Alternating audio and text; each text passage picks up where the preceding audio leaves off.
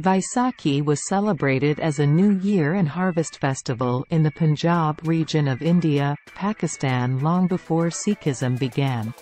But in 1699 the 10th Sikh Guru, Guru Gobind Singh, used the occasion of the festival to challenge Sikhs to show allegiance to their religion. 5 volunteers responded to his challenge to enter his tent and sacrifice their heads to their guru.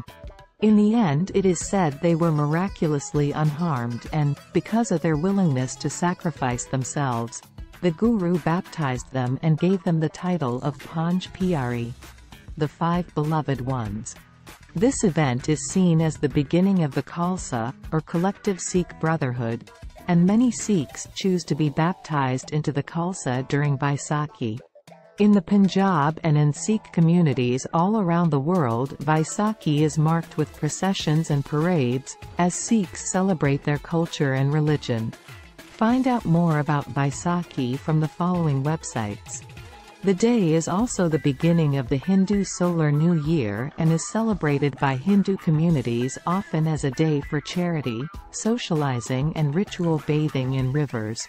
This is a great day to introduce students to new cultures and religious practices. Tell the story of how the Khalsa began with Guru Gobind Singh and relate this to today's celebrations around the world and in the UK. It's also a useful day to celebrate cultural diversity. Hindus and Sikhs celebrate this shared day in different ways, embedded and connected with different cultures. If you have Sikh or Hindu students confident enough, allow them to share their experience of this day with the class. Vaisakhi is a day celebrated around the world by both Hindus and Sikhs. It is a day for color, processions, charity and socializing. For many different kinds of people, this is a day that celebrates the new solar year. Throughout the Indian subcontinent, different regions celebrate in different ways.